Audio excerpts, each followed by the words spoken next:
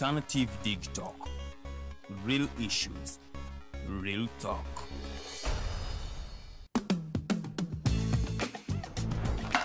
Hi, welcome to the Political Dice. It's controversial, purely political, well researched, accurate and global. Oyagala bya parliament oba council. Yes, state house oba ghetto. Ani ayuga ku ground. Ani gwe babuze. Okimanyi nga Dr. Kizza Besigye aleesa amaanyi. Olwofadda bafutoli abateeseemu obuvaazi. Oba yo DP eri kuki? Olwojema. Bano ba MKCG bo baddawa. Abo bafuna CDF baamala tebabanja. Olwo baba ate bange bali kuki? Abo bo akina kulabisa simanyanga posturing tebabiri bali mu structure building. Naye ate ono ye. Ani oyo oba? Ye ali kuki? Oyo tumuleketa gamba mpanyiga mawe. Ebe ndabena birindira n'okudda Political Dice ku the Alternative Dig Talk nange Teddy Tenjo ewamune Farida Bikobere buli wa Sunday sawa 2.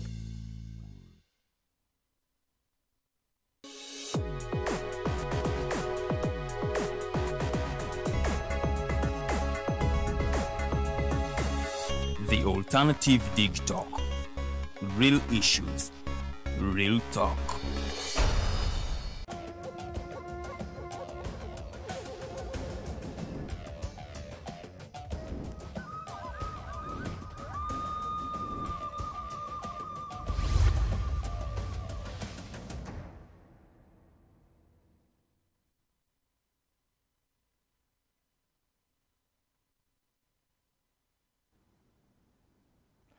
Ndi musanyufu okubanga November tumutandise ffenna olunaku olwaleero newankubadde olina ebikusomooza ebyenjawulo naye nzikiriza nti teri mbeera ya lubeerera ate teri kituukako mu bulamu nga tewali nsonga. Nze mukose Arnold Anthony so okulaba nga nkutuusaako interface show ey'olunaku olwaleero era nga eri mu lulimi Luganda. Tulina Dr. Kizza Besigye olwatunulira ensonga ez'enjawulo ezigenda maaso mu ggwanga.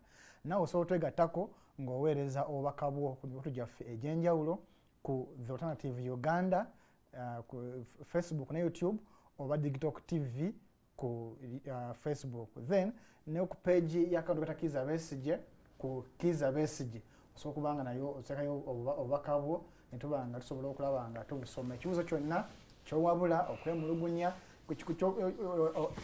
endowooza yonna tofaayo oyinza okubanga olina busungu nawe osobola obulaga dokita n'asobola okulaba bw'aba alina engeri gy'asobola okukakkanyaamu n'okutangaazaamu ku ekyo ky'oba olowooza nti oba olyaawo tewakitegedde bulungi naye nga ensonga nnyingi emboozi y'emmwanyi ekyakutte bannayuganda akati twerabidde bills endala twerabidde bill ya lumu eya parliament administrative bill twerabidde ennongoosereza z'omubaka Mathias Mpuuga Nsamba saawa tuli ku nsonga ya mmwanyi eringa egasse namwe abadde babawooza tumire mu byabufuzi nalabye amaloboozi kati geeyongedde nalabye omusumba Serwaddanga asaba Saala abasaamu gye bayise eyakamulali ng'agamba nti oba Mukama kubatwala batwale abo bonna abakutte emmwanyi oyo awagira abatwala emmwanyi naye ayaga gitwala Mukama oli waddembe okubatwala so kituuse ku ssa eryo nti abantu bafunye engeri oba eri awo ey'okufulumyamu obusungu bwabwe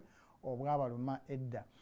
Waliwo ensonga abannakibiina kya FDC 36 abakwatibwa Kisumu mawulire malungi nti bafunye kkooti yakkiriza beeyimirirwe naye nga bakyali munda si lwakuba nti kkooti teyabakkiriza naye obukwakkulizo obwabateereddwako bukyali buzibuzibu era nga obuyambi bwammwe bwetaagisa gwe omuwagizi naawe alumirirwa oyinza watali muwagizi tolina byabufuzi naye ng'olumirirwa osobola okubeegattako okusobola okulaba nga bwe kyosobola kyemmanyi nange kyensobola kukwasizaako okukuŋŋaanya obukadde 72 obwetaagisa ebirala biyinza okuba nga bya bannamateeka nabaŋŋanda naye bino obukadde zino ssente kyonna kyonna ky'olina ndowooza osobola okubeegattako naye dokita ajja kuba nga atangaazaako mu maaso awo.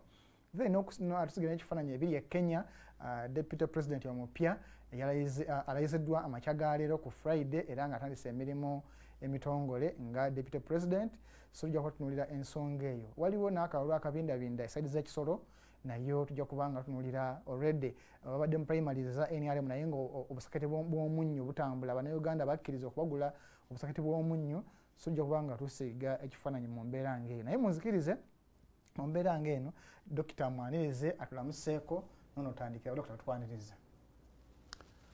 Webale ssebo analodde okunyaniriza n'okunkyaza era neeyanza digitooki nga bulijjo kumpa omukisa okubeera ku mpewo za TV eno ey'omutimbagano okuwanyisaganako nammwe ebirowoozo ku nsonga ez'enjawulo. Nsuubira nti muli bulungi olwaleero ne wiiki nti ebatambulidde bulungi.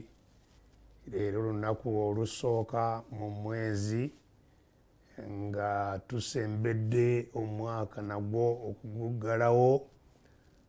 N'olwekyo njagala kubaagaliza omwezi ogwa Novemba omulungi era ogw'obuwanguzi muli byonna bye mulwana nabyo. Abafunye ebizibu kuva lwe twali wano njagala kubatumira n'okubasaasira n'okubasabira nti Omukama yongere okubagumya n'okubayamba okuyita mu mbeera zonna zonna ze muyitamu. Kale nno katuwayeemu olwaleero tubaaniriza ku interface program.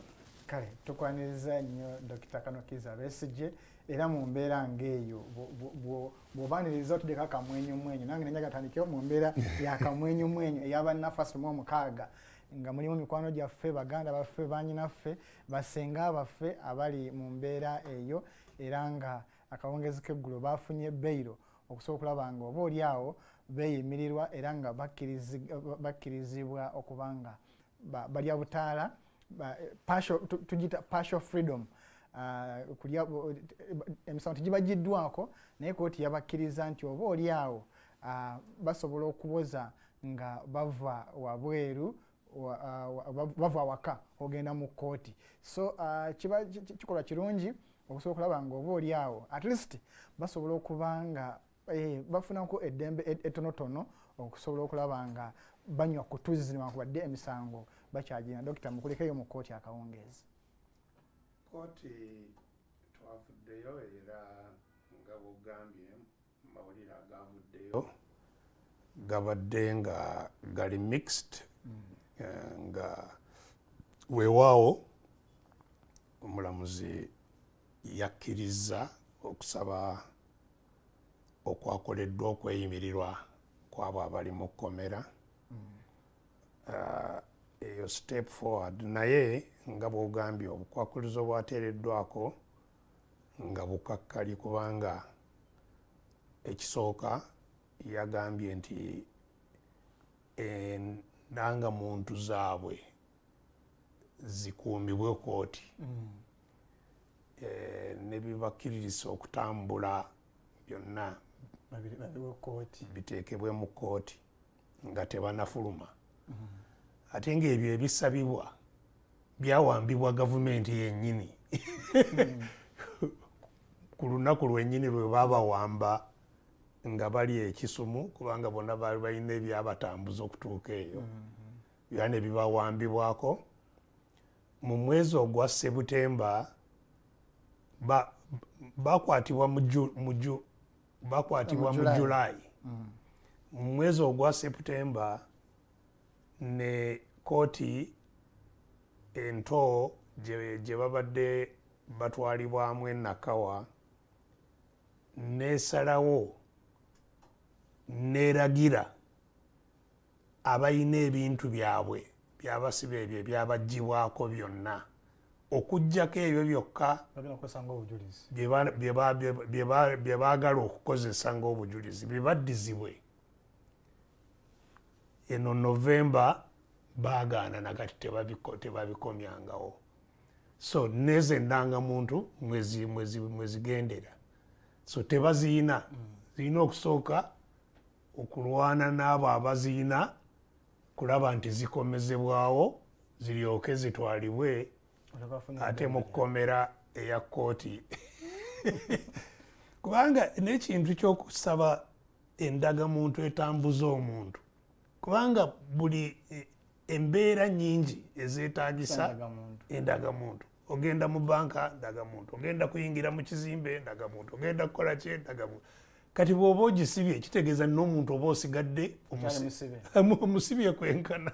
So mu nsonga ezo tetusobola kuba basanyufu olwa ebintu bwe bityo.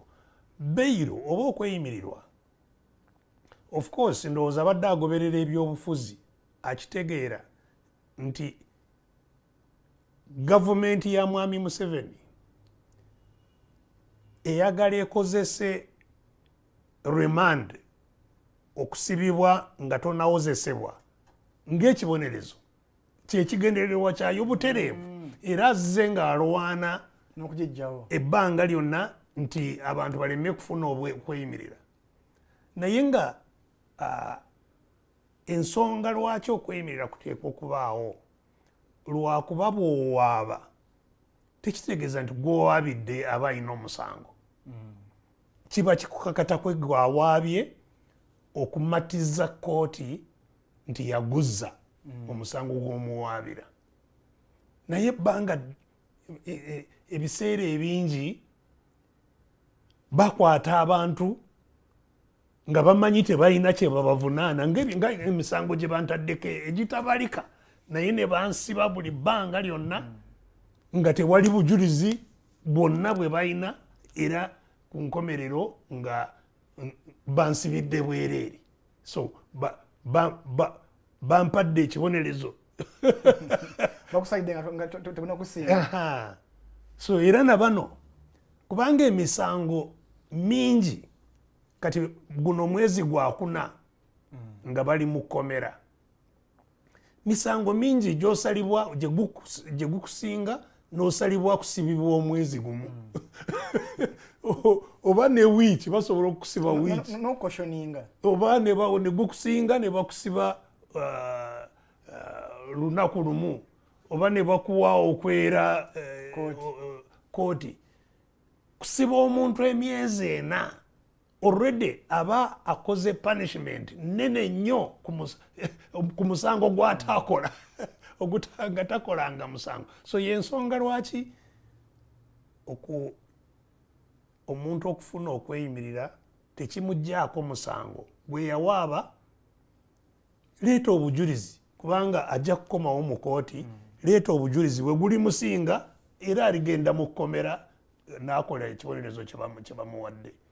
So bano already bafunye punishment nene, myezi kumpi 4 bali mu kkomera, ate nga babakwata mu bumenyi bw'amateeka, kubanga babakwatira e Kenya tebabayisa ne mu mateeka amalambulukufu agategerekeka buli muntu yenna, nti bw'okwata omuntu mu ggwanga eddala aba yayingira alina okuyisibwa mu mateeka mu ggwanga eryo n'okufulumizibwa, ekitaakolebwa. So bawambibwa buwambibwa ne babaleeta wano ne babaggalira okumala wiiki namba ekimenya amateeka, ate n'okubatulugunya nga weekuli tocha ey'amaanyi gye babateekako. So mu butuufu bandibadde nga tebakyali ne mu kkomera, kubanga babaddeyo mu bumenyi bw'amateeka obwabo abaabakwata. Era twasalawo tusooke tulwane okubafulumya, naye nga emisango gigenda kuteekebwayo egy'okuwaaba ku ngeri ki gye bayisibwamu, n'okulaba nti tosobola kuvunaana omuntu nga oli mumenyi w'amateeka gwe kennyini, ojjidde mu bumenyi bw'amateeka nti ovunaane ate omulala. Omumenyi w'amateeka tavunaana, mumenyi w'amateeka tasobola kuvunaana. So twagala n'egyo emisango kugiteekayo. Already emisango gyateekebwa mu kooti e East Africa etuula mu Arusha okuwaabira Kenya olw'okulagajjalira abantu baffe be bayingiza mu butongole mu mateeka, abaali mu woteeri yaabwe be batasobola kukuuma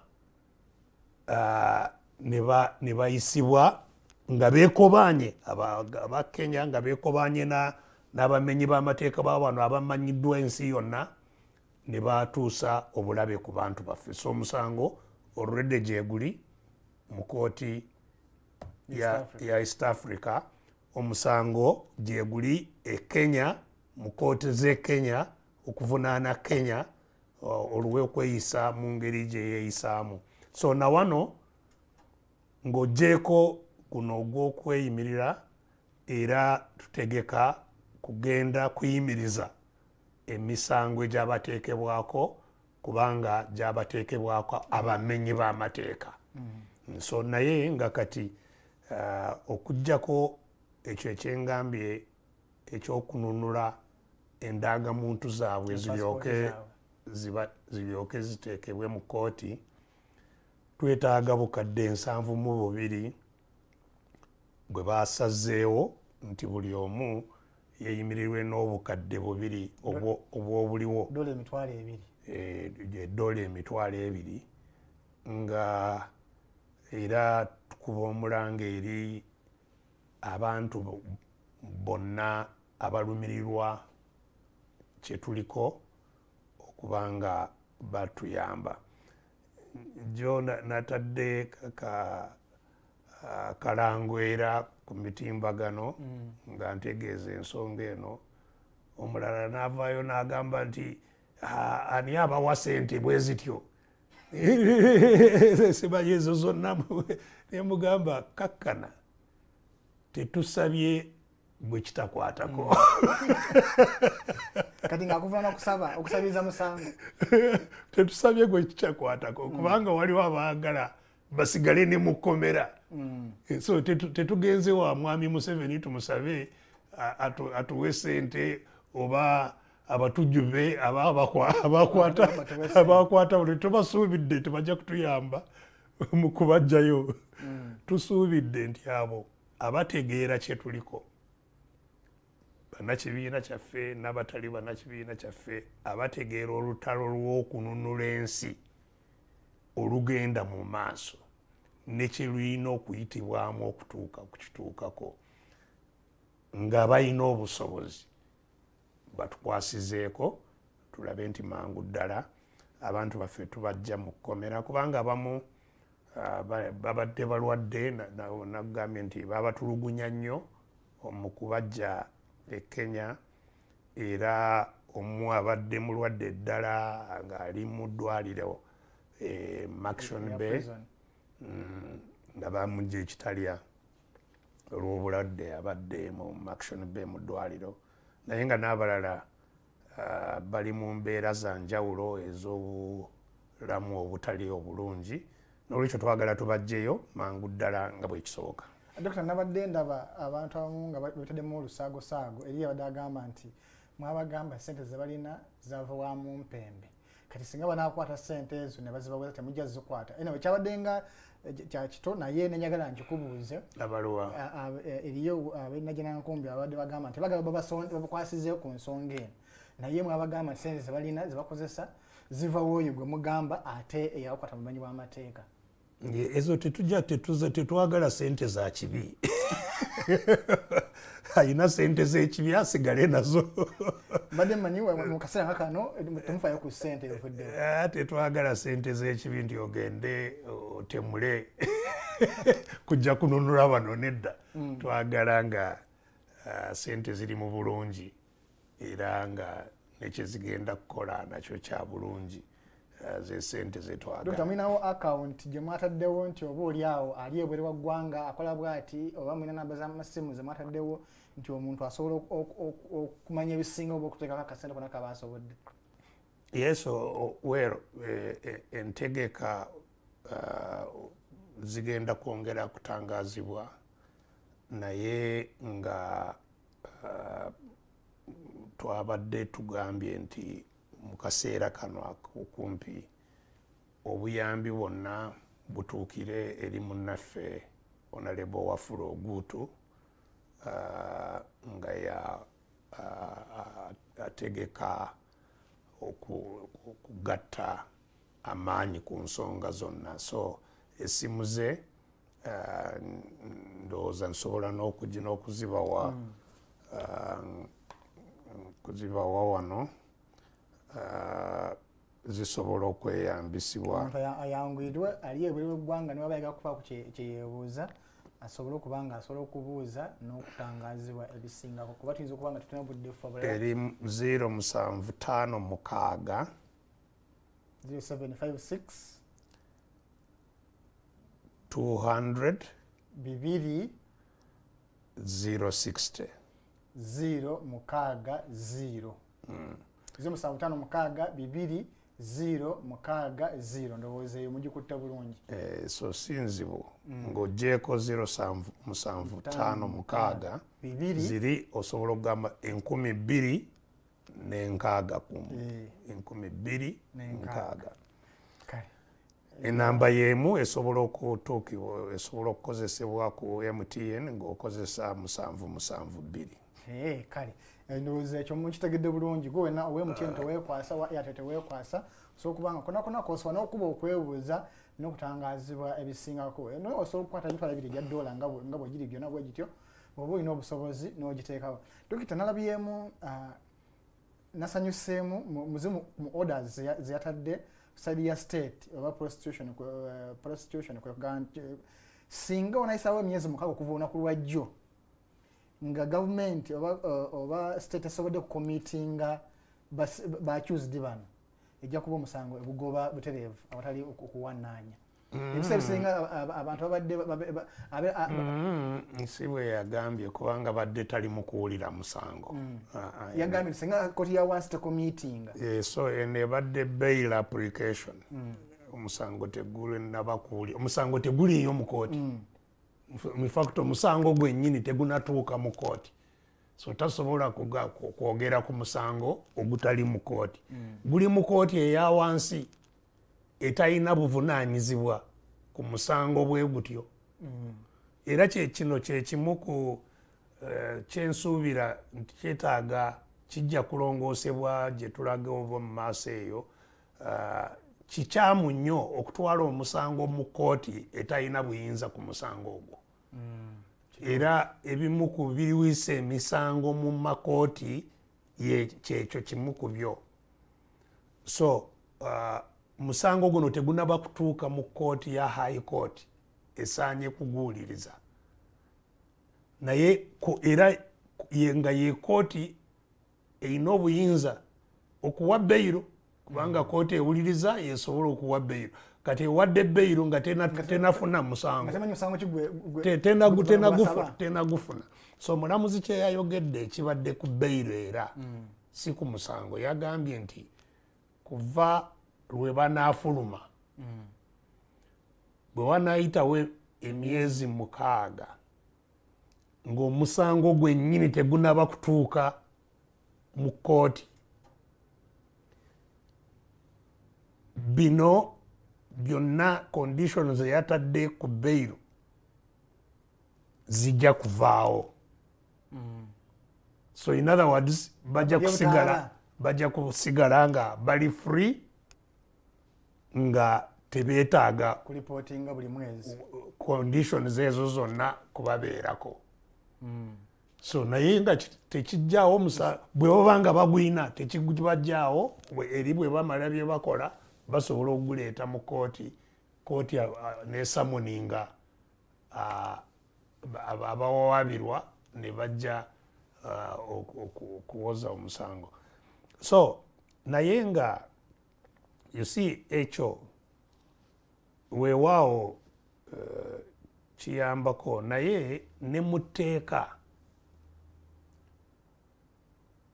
bw'omala emyezi 6 nga wawaaba omusango bwe gutyo n'omala emyezi 6 nga tegutuuse mu kkooti esaanye kuguwuliriza era abantu bwe babeera mu kkomera baba balina okuteekwa emyezi 6 kuva lwe bakwata emyezi 6 bwe giggwako ng'omusango tegunatuuka mu kkooti nga tebanabeera committed for trial kugamba nti emusango guguno tulirwedde kuguwuliriza, abantu abo baba automatically bajja kufuna bail.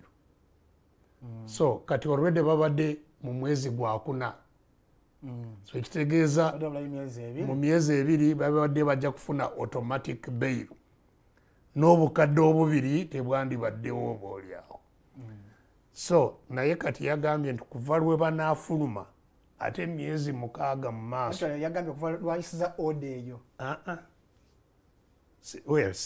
yagambye kuva oda lwagifulumiza paka emyezi 6 era yagambye simanyi kalenda sina kalenda naye mbala okuva olwaleero simanyi ebbanga emyezi 6 gigwako. So kati kitegeeza nti emyezi 6 egyo gyeyongedde ku eri ena emyezi 10. Dokita, twalabako mu musango ogw'okulya mu nsoolu kwe bakusibira emoroto buli kabakomyewo naawe watuuka ekiseera ne weekyawo n'ogamba sijja kuddamu kuripootinga abantu ne bagamba is contempt of court naye era twalabako bwe bakukwata.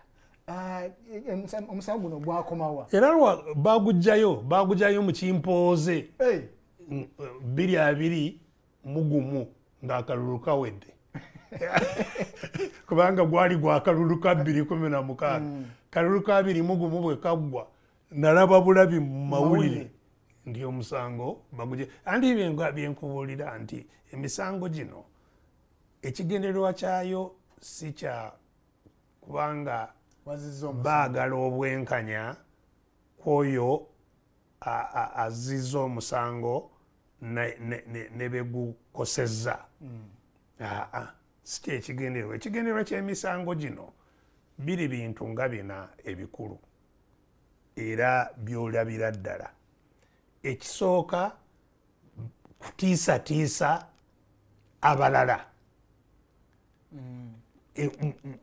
bave ku byobufuzi by'okuwakanya abalina obuyinza bye bakola. Ogambe kale nange bandinfuula nga bano kutekamu kutya kutiisatiisa terror. It's a means of terror.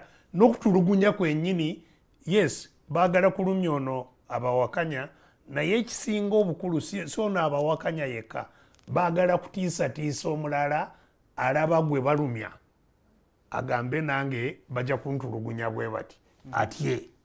So ekigendererwa kyabwe ekikulu mu misango gino gyonna n'okuwamba abantu n'okutulugunya n'okukola ki ekigendererwa ekisooka terror kuleetawo embeera y'okutiisatiisa buli omu asirike bagende mu maaso nga bakola byonna bye bakola. Ekyokubiri kwe kumalawo emirembe kwabo ababavuganya nti mu kifo ky'okubeera ne puroguramu mupanga tugenda kukola enkya tugenda Karamoja tulabe abantu tusinkana ab'e Karamoja luli tugende wano puroguramu ze mubeeramu kati bazitaataganya okusooka abandi badde bazitambuza bakulembeze ne babakwata. Abandi badde abalala nga bali mu nteekateeka ezo kati ne bagoberera bano be bakutte ne basiiba mu makooti biki. So okutaataganya emirimu gy'ababavuganya. Ekyokusatu kubamalako essente ne ze bandibadde bakozesa mu mirimu era y'ensonga lwaki bateekawo obukwakirizo obwo bwe butyo sente kibamaleko obusobozi obw'okukola emirimu abantu gye bandibadde bakola. Mpozi n'ekirala era mu kusiba n'okuvunaana abantu bwe kityo kweku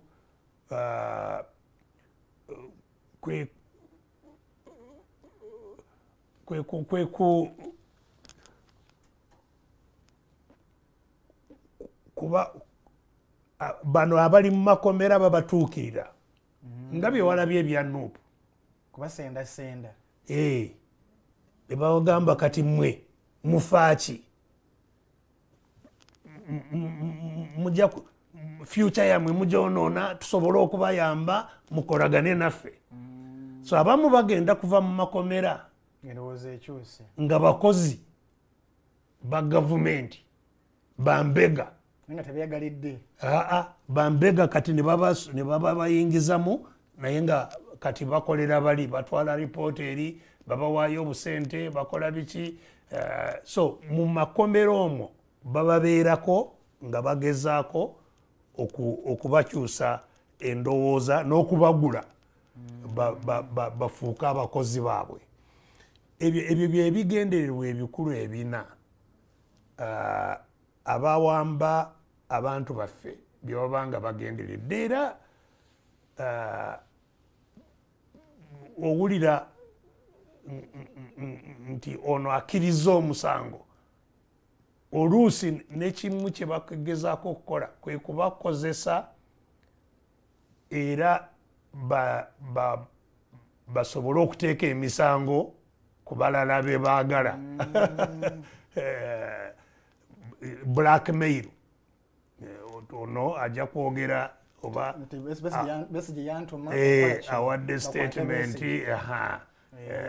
yenga omujulizi wa gavumenti kati ebintu bwe bityo bye bagenderera naye nga temuli kugamba nti justice. So nkola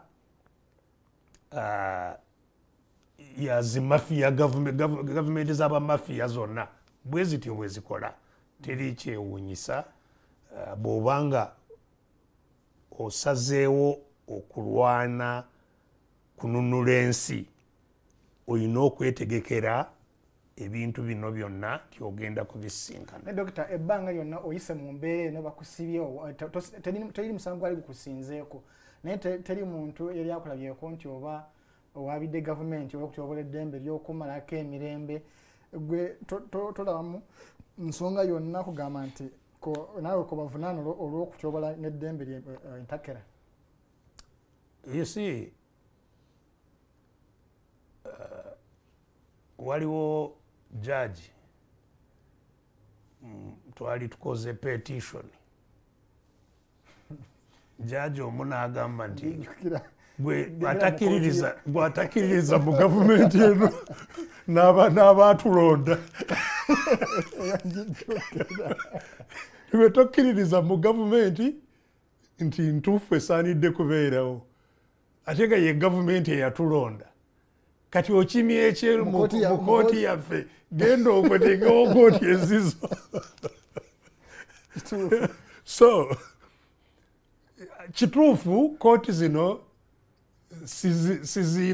sizikiririzaamu kooti zanakyemalira, so kutwalira awamu mubaamu bajaji abamu abatonotono naye ng'okutwalira awamu kooti z'abannakyemalira era nga kati teri mulamuzi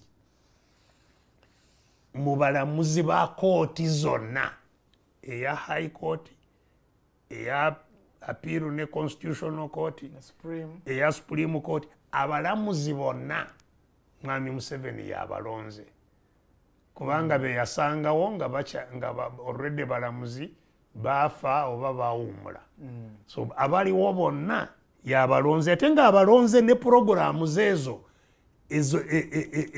ez'okumenya amateeka ez'obubbi ez'okukola ki kati so alonda balinako obuyinza n'ocontrolling obuyinza teyandibadde nabwo naye bategeera nti basobola bajja kukola byayagala. So abalonda ng'anoonyamu gwalaba nti ono ali independent oyo tasobola kumulonda kumuwa obwajaji.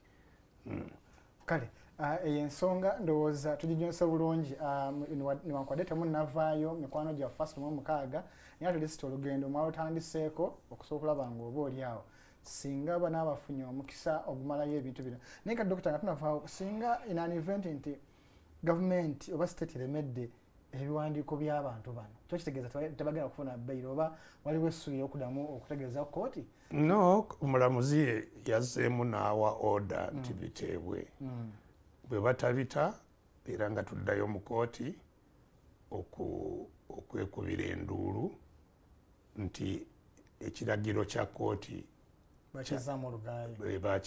bajeemye tebakoze kati awo kooti nga yeyina okusalawo oba tuteebwa oba bateebwa nga tebiriiwo oba ki. Ndowooza dokita atangazizaawo bulungi. Dokita, tudda ku nsonga ey'emmwanyi. Ensonga eno ey'emmwanyi efuuse kagumba weegoge nga buli muntu ayogera munne ebikikinike.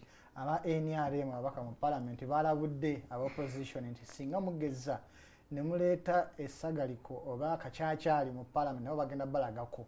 N'aba opposition bagamba nti nedda. Erimu ku bbago erigasse amawanga gonna buwulira eri abaka bava mu western, abava mu eastern, abagwa mu northern, mu central, bonna nga bagamba nti emmwanyi mugireke webadde etambulira awo. Dokita, Munnayuganda yeebuuza nti bwe kibanga emmwanyi amaloboozi g'Abannayuganda bonna almost eringa togikwatako nga Abannayuganda bonna bagamba nti bugikwatako. Bwe kibanga Abannayuganda bavuddeyo n'eddoboozi eryawamu, lwaki abali mu bukulembeze n'abaga okukola enkyukakyuka zino lwaki balemeddeko? Kyama ki ekikusike ekiri mu mmwanyi okugireka nga Abannayuganda baagala batambule? Were ebbanga lyonna tuzze twogera nti ayina obuyinza yafuga obugagga. Kirabika abantu abamu ebyebigambo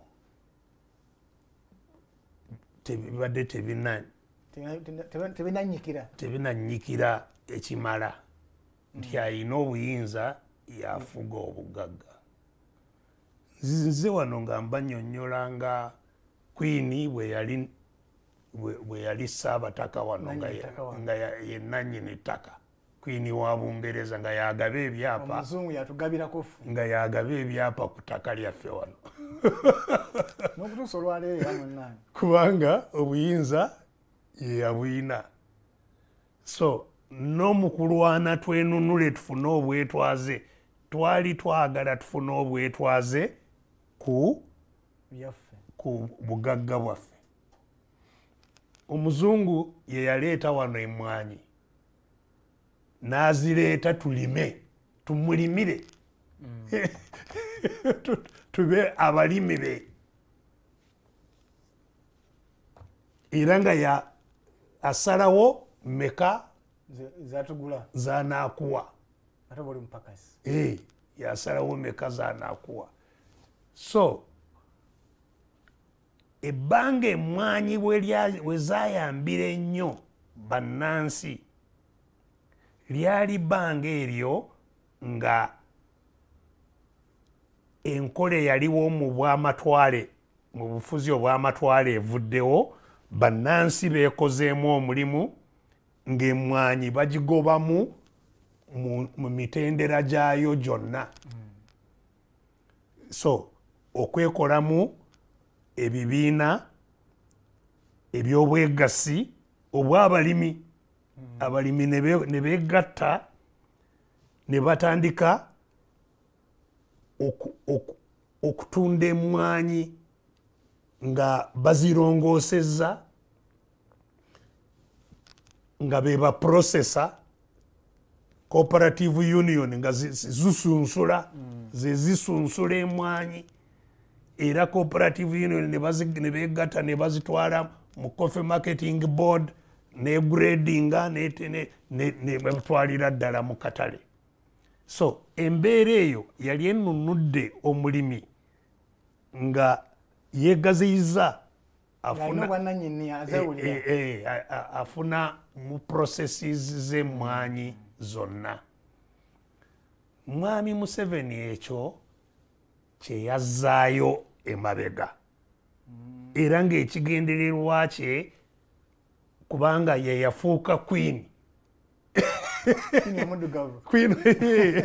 yafuuka colonialist omuddugavu. So ayagala omulimire nga bwe twalimiranga Queen tulimire mwami Museveni. Si kumulimira kyokka naye n'obugagga obulala bwonna, pamba, mumulimire n'ente n'amata mumuwe ya dairy corporation ne milk coolers ezaaliwo nga zigatta amata ne zigaleeta mu dairy corporation ezikola ki ebyo yabijjawo era kati ebyuma eby'amata bibye n'eby'abantu be era mumulundire yanaabawa bbeeyi y'amata n'ebirala byonna. So awo ensi webadde etambula. Ndi musanyufu nnyo nti kano aka UCDA kazukusiza abaali beebase ng'ebintu bino byonna abitwala, kubanga ekituufu bye abitwala dda abantu nga beebase bali eyo iri wano kati twebaka ku tulo beebaka ku tulo ebintu n'abitwala. Ezaali Coffee Marketing Board azijjeewo, ajeewo ebyobwegassi byonna, Wamala Cooperative, East Mengo, West Mengo, Ekinya, Katonzi, Banyankole Kweteerana, Masaba, byonna West Nile waliyo Okolo, simanyi byonna abijjeewo. Abantu beebase si kusirika busirisi. N'ebirala byonna bigenze. So kati ndi musanyufu nti at least ekya UCDA kirabika kibagugumudde ne bannange kiki ekigenda mu maaso. You see? Naye yo process yagenda ddawala era nabadde abamu nga mbabuulira nti UCDA si lwe lutalo lwennyini. Abantu engeri gye bazukuse olutalo bateekwa kulunyikira lugende mu maaso, naye si lwakununula UCDA. Omulimu omanya laba UCDA tutangaza Munnayuganda lutalo luki oli emabega balina kubanga you see mbadde mbuulira abantu ewaffe tugamba nti kiringa oli okubba embuzi zo n'ogamba nti kale embuzi ozitutte naye emiguwa egibadde emiguwa tojja kugitwala gino nja kufiirawo embuzi ozitutte genda naye emiguwa ku miguwa nja kufiirawo. So kati wano omuguwa gwe guli oba wano mu Buganda bagamba nti Lubaale mubbe okuuma Lubugo mubbe. So UCDA Lubugo naye engeri gye tuzukuse olubugo nalwo nga baagala kulutwala tuleme kulwanira Lubugo ate lwokka tukimena ki ne Lubaale gwe baatwala. So tuzukuse nga emiguwa gyokka gye gisigadde mu ngalo. Kati tugoberere yatwala embuzi tuzinunule, kubanga kyembadde nkutegeeza nti you see aba processinga kati wano bannansi be baali baprocessa b'emmwanyi zonna be baali kati abazungu bagulira ddala emmwanyi mu byalo. Abatwala ebweru bayina ebyuma ebisunsula wano, bayina n'obuuma obutono obusunsula, bayina n'ababakolera abagenda ne bagula emmwanyi nga bagula ku lwabwe. Ebyali mu mikono gyaffe. So ebyo byonna byetaaga kununulibwa. So ate nga mwe muli ssente ddala. You see kati ekyaleeseemu ebbugumu mu mmwanyi lwakuba ebbeeyi y'emmwanyi ebadde erinnye, naye kigireetedde okulinnya bw'etyo kiri temporary. Emmwanyi za Brazil esinga okuleeta emmwanyi mu katale k'ensi. Brazil etwala mu katale k'ensi kumpi obukadde eri mu bukadde bukadde busatu mutani obwa ttaani ez'emmwanyi neddirirwa ndowooza Vietnam erimu nga 1.5 ne walyoka waddawo endala zindonesia zaani ezireeta emmwanyi kati bano bannamige Vietnam ne Brazil tebali mu katale kubanga emmwanyi zaabwe zaafuna ebizibu kyeya mataba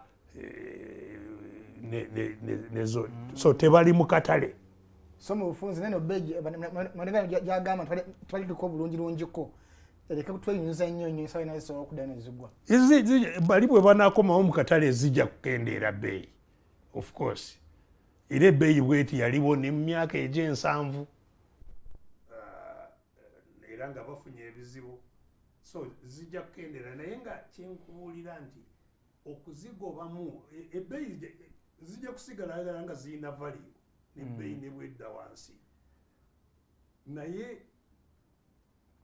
value eyo nga tetuli mu control ya processes z'emmwanyi zonna ekyetufunamu kijja kusigala nga kitono nnyo kubanga tujja kubanga tulimira balyera era bwe kifuuse nakati kubanga nakugambye nti mwami Museveni yayingira mu bukulembeze ng'emmwanyi ziri mu mikono gy'abannayuganda zonna ffe tutunda eri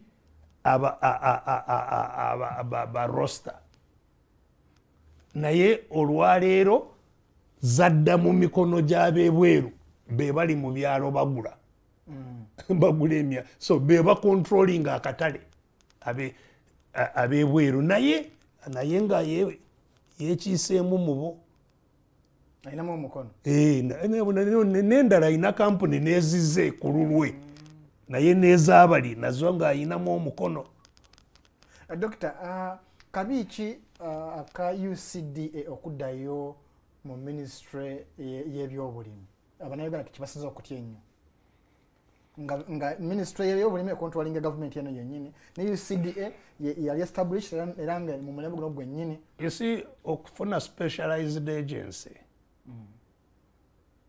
kyamagezi ku kintu ekyomugaso ate ekinene ennyo ng'emmwanyi. Kufuna specialized agency nga tekwatagana na bintu birala byonna nga yemaliridde ku mmwanyi kubanga kiba kyangu okufuna ebigikwatako byonna nga biri wamu. Naye ekizibu tekyandibadde kya UCDA oba butaba UCDA, ekizibu era kiva ku nkola ya gavumenti yonna n'ekyaleetera UCDA okubaawo nga ministry n'ebigitambulirako byonna nabyo nga bifu. So nga baagala eno at least bwebanga yetongodde nga esobola abakozi okuba banjawulo kuva mu bali kwegamba nebanga business ng'eyina business approach, government eba bureaucracy enebanga kyekimu n'engeri lwaki twateekangawo parastatals nti kyandibadde kisoboka okukola ng'eyo gyenkugambye Dairy Corporation company y'amata n'ogiteeka mu Ministry of Veterinary, kyandibadde kisoboka naye kubanga management enzirukanya y'ekitongole ekya gavumenti yanjawulo ku nzirukanya ya business y'ebyobusuubuzi tebikwatagana. Efficiency gye weetaaga mu kuddukanya business tekwata n'enkola yonna gye weetaaga business model tekwatagana na bureaucracy eya bulijjo eya gavumenti. so olw'ensonga eyo kiba kirungi okugiteeka bali neba n'enkola yaayo enjawufu kuva kweri ku bitongole bya gavumenti. Naye nga bwe nkugambye era bw'okitunulira nga objective ng'ekigendererwa ku lwakyo oba obuze kubanga Mwami Museveni kyasobola n'okugamba kale UCD kirabika mujagala musigale nayo kubanga mu control musigale nayo naye nga yasalawo oba eneekola oba teekole kubanga esobola okusigalawo n'atagiwa sente esobola okusigalawo n'ateekamu abakulembeze abafu so era ejja kubanga esigaddewo mulinya naye nga tebagasa ekyokulabirako ye Kampala Capital City Authority era naye ekigendererwa ky'okugifuula authority kyali bwe kityo naye ogiraba makubo mafu teri bucaafu obuli mu Kampala buyitirivu teri kikola mu kibuga kati bwe yasalawo n'aleeta musisi n'agamba kati njagala ekibuga kikyuke n'ateekawo Jennifer Musisi n'amuwa obuwumbi n'obuwumbi bwa sente nga sente zikulukuta wali mu KCCA nga mpitirivu era Kampala neekola ki nebanga ekyuseemu naye bwe yajja akungule mu kalulu abantu ne baganda okukamuwa nagamba temusiima bantu mmwe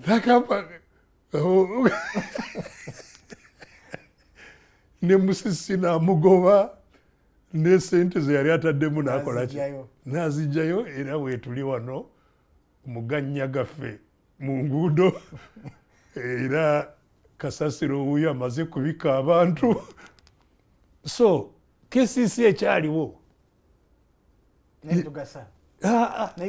era owulira abantu nga bagamba mukomyewo Musisi ne bwaba mukomyawo ne bamuteekawo naye nga tebamuwadde bikola tewali kijja kukyuka so ne UCDA esobola okubeerawo era nga teyina infact asobola okugibalekerawo agittire ddala musooke mumanye nti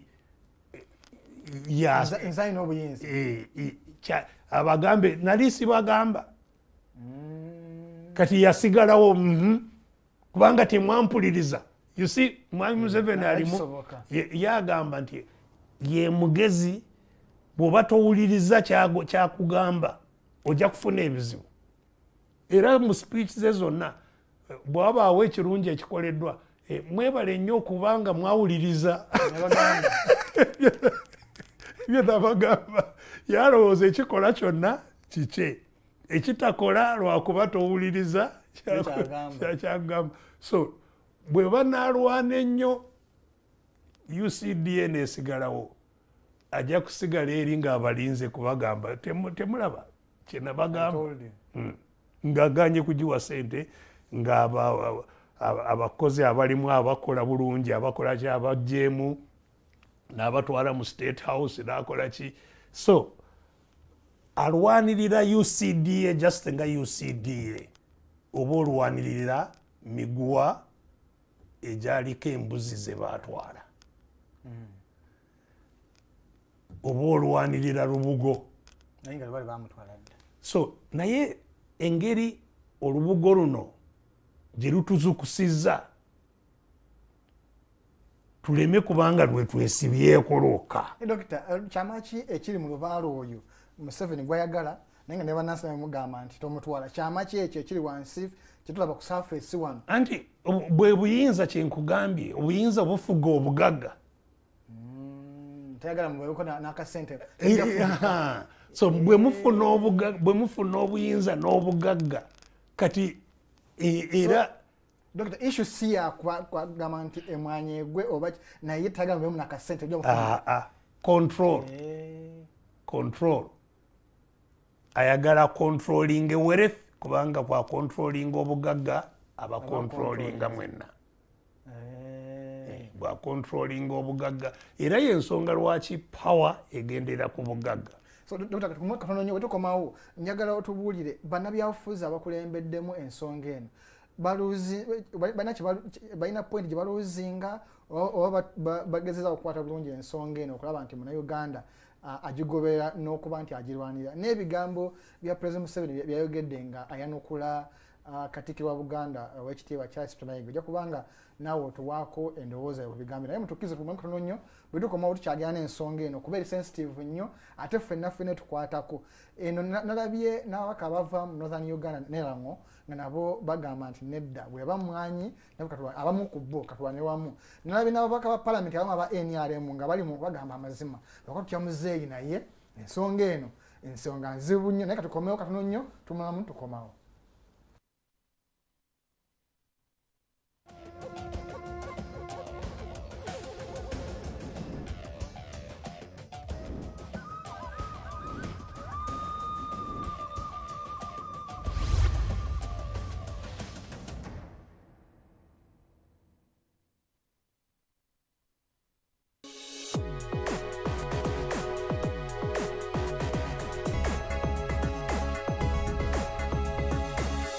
The Alternative Dig Talk.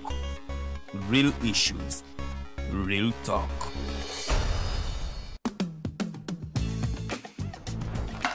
Hi, welcome to the Political Dice. Empishi y'ebyobufuzi. It's controversial, Purely political, well researched, accurate and global. Oyagala bya parliament oba council. Yes, State House oba ghetto. Ani ayuga ku ground. Ani gwe baabuze. Okimanyi nga Dr. Kizza Besigye aleese amaanyi. Olwo fadda bafutsoli abateeseemu obuvaazi. Oba yo DP eri kuki? Olwo jeema. Bano ba MKCG bo baddawa. Abo bafuna CDF baamala tebabanja. Olwo baba ate bange bali kuki? Abo bo akina kulabisa simanyanga posturing tebabiri bali mu structure building. Naye ate ono ye. Ani oyo oba? Yali kuki? Oyo tumuleketa gampanyiga mawu. Ebe ndabena birindira n'okudda Political Dice ku the Alternative Dig Talk nange teditenja ewamune. Farida bikobere Buli wa Sunday sawa 2. At first, we hit your gadgets with our state-of-the-art digitalized mobile studio with the debate on the road behind the wheels. Later, we launched our magnificent studios located on Plot 1A, Sewagude Close, Lukulinanganda, Machindye, Kampala, where we bring to you our must-watch shows like The Mighty Drive, Monday to Friday, 8 a.m., Hotline, Mondays, 7 p.m. As for legal matters, Twins at Bar, Tuesdays, 11 a.m., Wednesdays, 6 p.m. is Afro-Caribbean Link, where we connect Africa with the Caribbean. Voltage on Thursdays, 7 p.m., featuring a youthful panel. Interface with Dr. Kizza Besigye every Friday, 12 p.m. with his call to action against injustices. Snap Talk, Saturdays, 6 p.m. with the trio. A must-watch, The Political Dice, Sundays, 8 p.m. with the duo that never stammers, and so much more. Watch us live on all our social media platforms. We are The Alternative Digitalk. Real issues, real talk.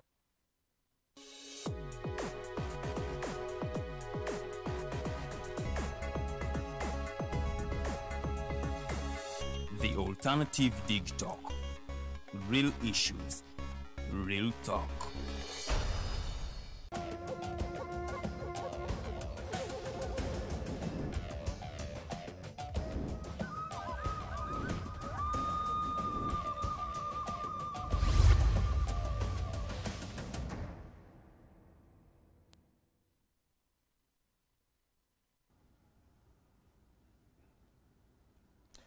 Kale mukulika eyo mukuwumulamu katono nnyo tukomyewo nate okusobola okulaba nga tuwambaza sawa yaffe esooka eweddeko era nga puroguramu eno eba ya saawa 2 eggwa saawa 8. yoga kyabazinga wa Busoga leero mazaalibwa ago baba webalako ku ikonero ife tubaayo nga tusagambiza era tumirente eri bwe tumanya nti oliyo ku ikonero leero mazaalibwa ago baba funvuga obe ku namulondi abadada abo ebyanda n'ebyanda ense n'ense paka mu buntongi tudakubaniige kale eyo katuveeyo tugende mu maaso Dr.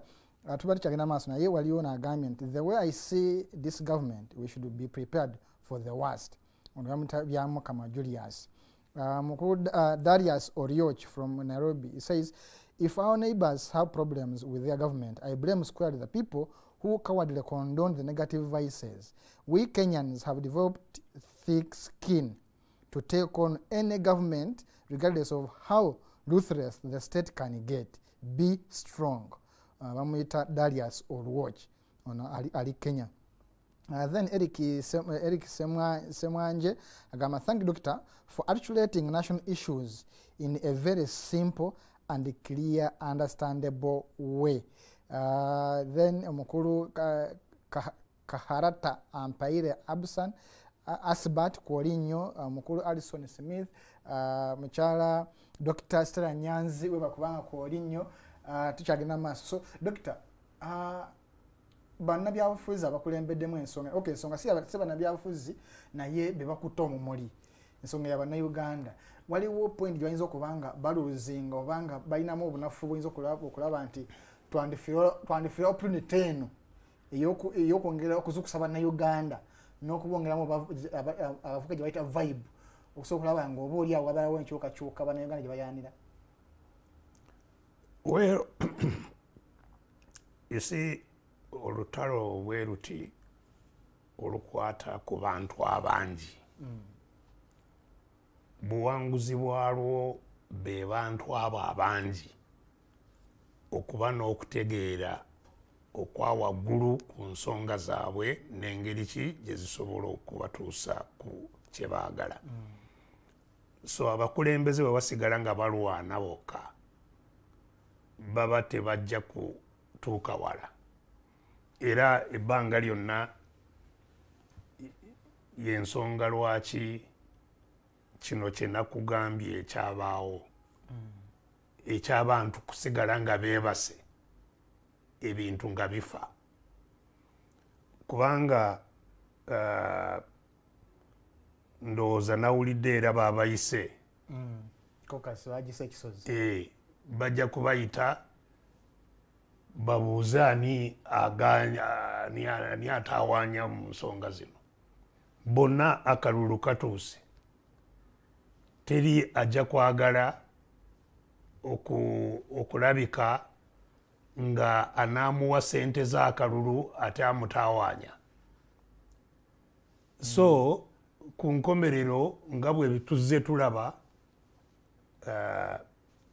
kyosanga nga kivaamu be bantu okugamba nti kale tukivuddeko era nabawulira nga batandise simanyi kati UCDA tugiwe emyaka 3 naye bagiwe akaseera keneviirawo. So kati olwedde bali mu kkubo erigonda.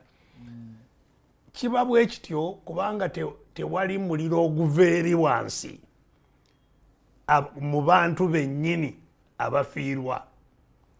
You see, nze mu nsonga z'emmwanyi actually ndi very emotional kubanga nze nakulira mu mwanyi. Kitange y'omu mu baddugavu mu kiseera ekyo eyali asinga oba yali kumpi yekka nga yagula emmwanyi z'ewaffe zonna eyo mu Kigezi. Ate nga naye yali mulimi. Bwewaawo twalina ndowooza emmwanyi yiika nga 5 twalina nga yiika 5 naye ng'azirimye ku mutindo gwa waggulu era nga limwe twayigira ku pruning n'obusimeenu kugenda nga tujjamu obuteetaagisa biki gamba yali azitadde ku mutindo omulungi era naye nga yagula era yalina amasitoowa bitundu byenjawulo ng'agenda akima abamugulira n'ajjayo n'azireeta. Tewaliyo kyuma ekisunsula ewaffe yonna mu Kigezi. Ekyuma ekisunsula kyali Masaka. Ng'ava Kigezi paka Masaka. So emmwanyi zonna nga tukuŋŋaanya nga loole ezireeta Masaka gye bazisunsulira. Naye ng'e Masaka abasunsula ne mu kiseera ekyo nga baddugavu. Basudde bani waliwo era aba cooperative n'abantu bassekinoomu nga be basunsula ate ne baleeta eno ebugoloobi. So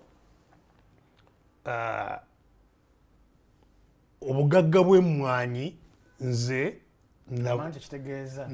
nabulaba n'embeera emmwanyi gye zayambamu ebitundu byaffe ne bwe zaafa era naliwo abantu ne batuuka kuzitema zonna ne bazisaanyaawo ne balima olusuku mu kifo ky'emmwanyi ne balima ebirala mu kifo ky'emmwanyi nga era obubbi bususse eno waggulu emmwanyi nga tekyalimu ekiyamba. So bwe tutaanunule you see ne independence abantu okulwanirira obwetwaze tebalwanirira kugenda kubeera ba president no, abantu baali balwanirira okununula amaanyi gaabwe bagafunemu.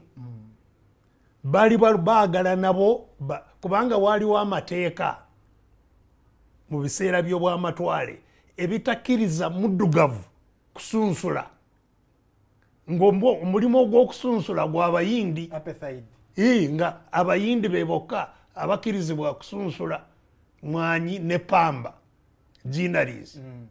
So abaddugavu baali balwana nabo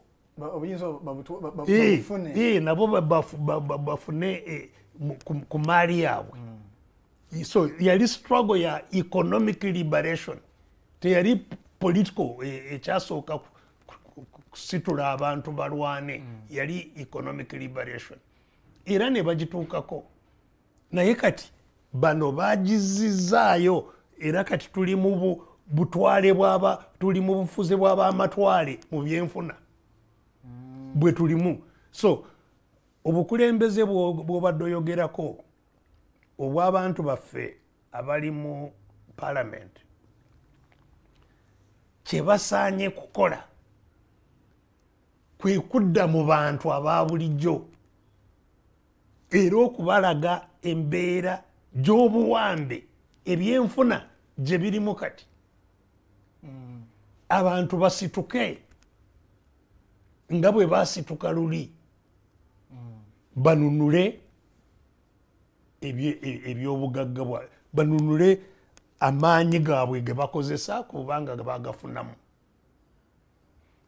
So ekyo ndaba tekinaba kutuukibwako, kikyabulamu n'okutegeera obutegeezi obuwambe kubanga era bonna bakyayogera ku UCDA. Si UCDA yokka, UCDA eyambye kuzukkusa kirungi, eyambye okujja abantu mu tulo, naye ekyo kituwe opportunity y'okubalaga obuwambe we butuuse, we bazukukidde embeera we badde etuuse basobole okumanya twafa dda beerwaneko embeera nebenga manduso okuzuula okusabula omuzimu ogwali gwerase.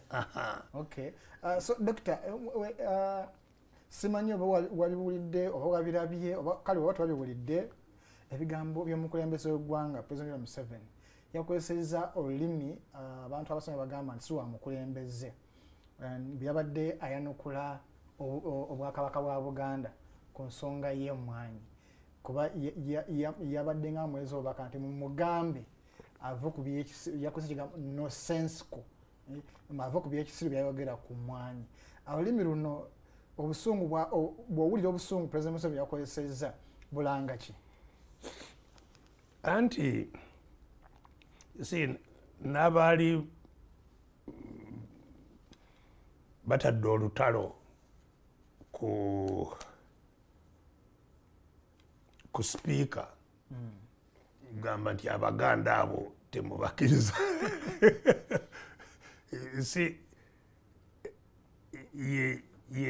ye yakwatibwa ng'ayogera naye biva ewa mwami Museveni kyotegeeza nti ono jasi yabadde nga kasuku ngaddamu bigambo bya mukama gye biva naye kyamukisa mu binti nebikola katambi gye biva so nakugambye nti nanyini buyinza ye nanyini bugagga ebbanga lyonna mwami Museveni atya Buganda okusobola okwekolamu omulimu era yensonga lwaki yatya nnyo amaanyi agaali gatandise kusitukira emmengo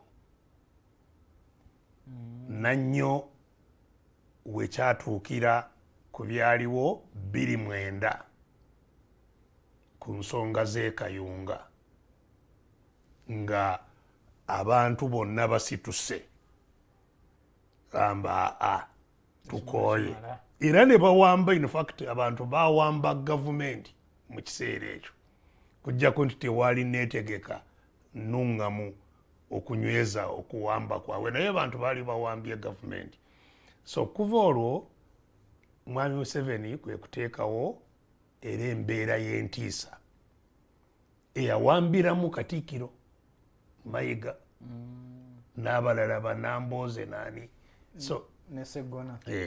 so n'ateekawo embeera y'okutiisatiisa ne Kabaka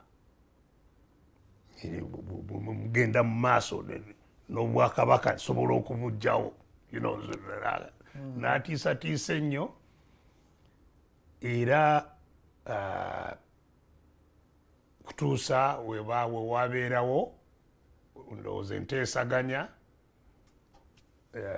ezaavaamu ebimu simanyi n'ebyapa kuddizibwa naki naye mu nteesaganya ezo era ndowooza ne muvaamu n'ekyokugamba nti kati temuddamu okuwakanya musigale ku byembawadde saagala kati so n'abakuumira eyo so ndowooza bw'awulira nga waliwo ayogera ekisobola okuzuukusa abantu eri obunyiivu bw'obuuza gye buva n'okwagala okulaga okutiisa isi mwami Museveni ebbanga lyonna awangaalira mu kutiisatiisa naye nga byatiisatiisa temuli naye bikola abantu oli atya omusajja obusungu bw'alina ajja kutumalawo naye si mududde ng'agamba abantu ne mu kampeyini zonna nabagamba mwami Museveni semufu sikeyakuro wosigala oyimiridde naye sikeyakuro tasobola kugenda mu nsiko myaka 5 n'avaayo nga muwanguzi eki sikeyakuro ate oyo kyengamba owakakati wano byakola byatiisatiisa kati sikeyakuro you see ne bweba mu nsiko you see mu nsiko ekyaleeta obuwanguzi si kubanga yali Museveni nedda kubanga abantu baali tebaagala ekiriwo era abantu ne bawagira olutalo bejjeko obufuzi obwaliwo.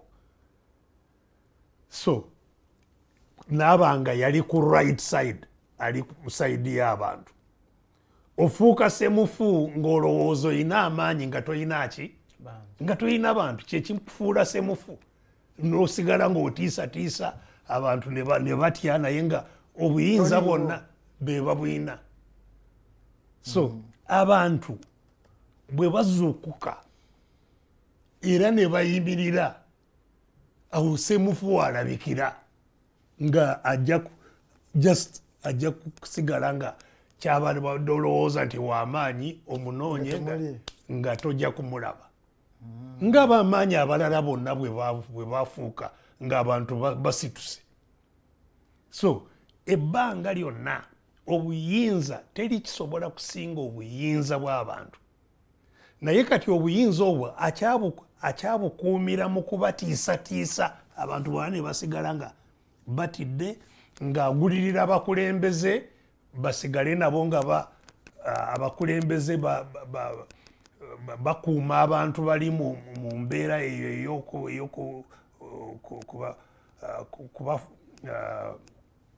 to cover them, babikirire wansi eyo baleme kuvaayo okulaga kiki kye baagala. So ebyo Mwami Museveni bye bimubezezaawo, kutiisatiisa, kugulirira abakulembeze baleme kukulembera abantu kukola kye balina okukola. Of course n'okulimba, propaganda, kulimba abantu. Mumanyi ebintu bigenda kukyuka, mugenda kubeera bulungi, PDM ejja, ngenda kubawa kino, ngenda kubawa kiri, propaganda. Ebyo bye bikuumye Mwami Museveni wano. Naye ebyo bwe bitabaawo, just semufu awedde emirimu. So kati Katikkiro agenda kulabika oba ananywerera ku nsonga z'abantu bagenda kumenyebwa atye abiveeko, oba era agenda so ate nga si Katikkiro yekka. Of course ne Katikkiro naye bw'omuleka ng'ali yekka ajja kumenyebwa, naye ne ba MP bonna kulaba nti basitula abantu be basobola okubeera defense ya bonna, kubanga ne ba MP bwabanga tebalina bantu nabo bajja kubamenya. Naye eri abagamba nti ba MP abamu tebali serious ku nsonga eno, just bafunye mukisa nti olwokuba tubulayo omwaka gumu ogenda mu kalulu bagikozeseza nga political capital okusobola okulaba nga oba oli abongeramu momentum n'obuwagizi wansi mu kugula. Of course era kyenkubuulidde nti sinaba kuwulira nga bagituusa weeyina okutuuka, bali ku UCDA, naye si UCDA yokka. Nakugambye UCDA basobola okugamba kale keesigalewo era nga tebatandise, kale tugiwadde emyaka ena, eyina endagaano olwedde ze yakola, simanye eyina kiika, tugiwadde akaseera ebeerewo kibayise mu kalulu, naye nga tewali kyekijja kukola. So abantu balina okutegeera nti si UCDA yokka. UCDA ekoze ogwayo kuzuukusa era egukolera eddala abakyali mu tulo abatanategeera ensonga nti emmwanyi baazitwala dda bazuukuke, bategeere ekyokukola okweddiza obuyinza obuli ku bugagga bwabwe kye balina okukola. Ekyo sinaba kukiwulira bulungi nga kivaayo mu bulambulukufu bwakyo. Nti buli gavumenti bweba enaatera okugwa oba okuvaako wabeerawo ensonga oba obunafu zebagamba nti ensonga ezavuyo gavumenti okugwa kwaliko eno n'eno. Olabawo possibility singa nga bw'ogamba nti abakulembeze bano basuukako okuva ku UCDA nebonga ku mutendera oguddako olaba possibility eyokuba nti oba olyaawo eno yandiba emmanduso ejjako obukulembeze bwa mwami Museveni? Emmanduso ebbanga lyonna teryasobola okumanya nti enaaba eno. Ebbanga eringi kaba na kantu katono nnyo akataliiko akatalina na kyolowooza nti kyandibadde kiviirako omutaawaana. Naye embeera mwekajjira, embeera emmanduso weekolera yenkulu. Embeera eyo bw'ebeerawo ng'emmanduso ejja kujja oba etya ejja kujja. Era maze ebbanga era nga ntangaaza nti embeera eyo yatuuka dda wano weeri.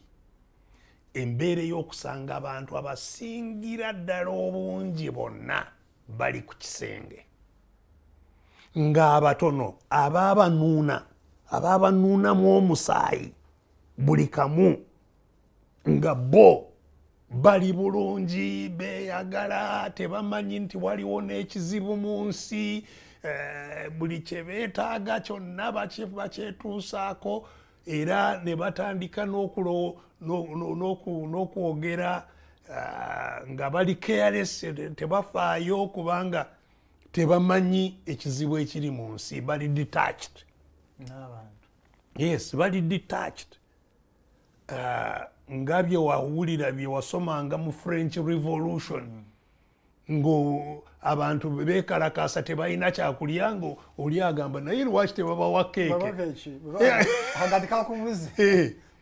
Embeera eyo nakati wano erabikira ddala.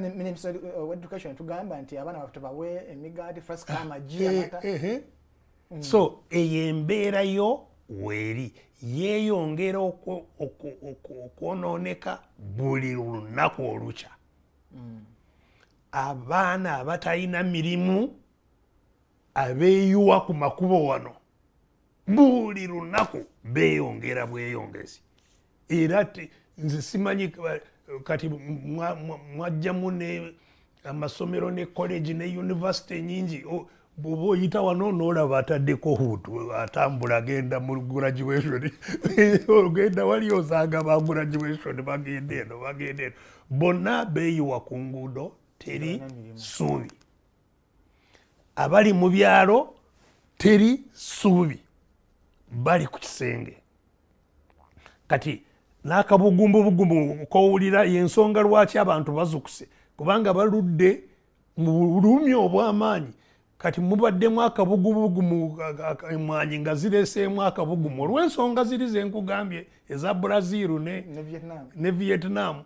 Kati mubaddemu akabugumu emwanyi zireeseemu akabugumu, ate oli azza akabugumu akakanya kaiwako amazzi. So kyekiyambye abantu ne bazukuka, ate ani oyo atuyiwako amazzi nga tubadde tubugumye. So naye nga embeera eri mu ggwanga, emmanduso yo eteekwa buteekwa okujja. Bw'etajja mu ngeri entegeka obulungi n'esange enneetegeka esobola okufuga emmanduso eyo n'okugiruŋŋamya ereetewo enkyukakyuka mu ngeri ennungi, mutaawaana guli nti esobola n'okusaanyaawo eggwanga. Y'ensonga lwaki tuteekeddwa okwekolamu omulimu omugenderere, omulimu nga tugugenderedde, nga tugwetegekedde nti embeera yeeno eteekwa buteekwa okuleetawo enkyukakyuka. Tuzeetegekedde tutya? Eyo enneetegeka esaana kukolebwa kati, sincha wakusibwa ina manduso singa emanduso etandise nedda eteekwa kukolebwa kati era ekyokusaalirwa nze ekyendaba nti obukulembeze obuteekawo enneetegeka eyo bukyali bunafu nnyo nnyo nnyo. Tuteekwa buteekwa okusitula omutindo gw'obukulembeze n'enneetegeka mangu. Dr. Omukulembeze yeggwe yenze y'oli atulaba. Anti ffe tukyali banafu kyenkutegeeza. Tutya kubanga nakugambye nti ne ku kino ekyemmwanyi towulira message ekwata ku kizibu kyennyini era nakati olaba bakizannyiraawo ku UCDA wokka nga kyekizibu ate nga bakimanyi nti UCDA ku lwayo yes esobola kubanga erina kyebadde ekola naye nga bwe nkugambye nga byali mu KCCA tosobola kugamba nti musisi yanawonya KCCA oba kiki eteekwa kuba system. So abantu abakulembeze sinaba kulaba nga bannyonnyola balaga bannansi bonna ekizibu ekikulu ekiriwo kivaawo kitya abantu n'olwekyo beetegeke batya okukitambuza. Amaloboozi gakyali mangi agayitingana oba nagakoonagana gakyali mangi n'osanga abantu nga balowooza nti Mwami Museveni agenda kutegeka akalulu kabawa obuyinza n'osanga era tebalabana butya bwanaabubawa bwo bwanaabubawa bunaakozesebwa butya okukola ekirala ekitafaanaganako nekyakoze kubanga wasobola okubaawo enkyukakyuka etuzza emabega nkusinga mutuli. So ebintu ebyo byonna kuba ne clarity okutegeera okutangaavu nga buli omu alabira ddala ekkubo lye tulina okukwata tulikutte tutya tute pulaani eryeti etutwala ebintu ebyo tewanabaawo